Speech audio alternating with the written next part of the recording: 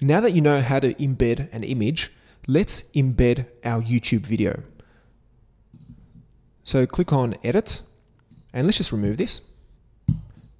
Now click on the icon and search for the YouTube video.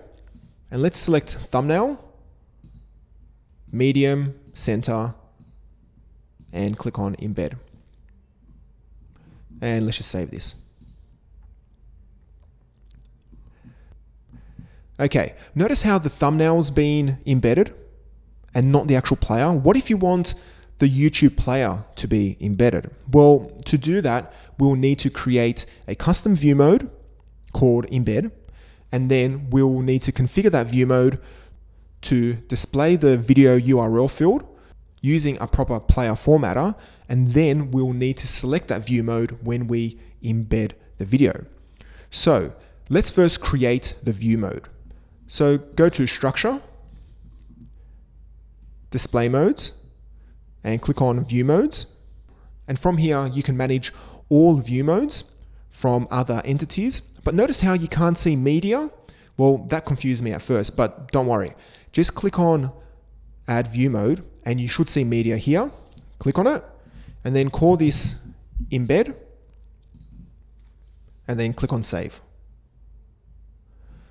Now go to Structure, Media Bundles, and click on Manage Display on the Video Embed row.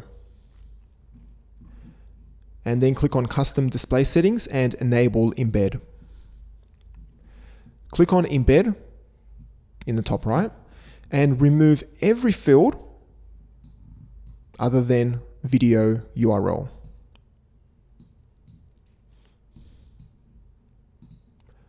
And hide the label and make sure video is selected under format and click on Save.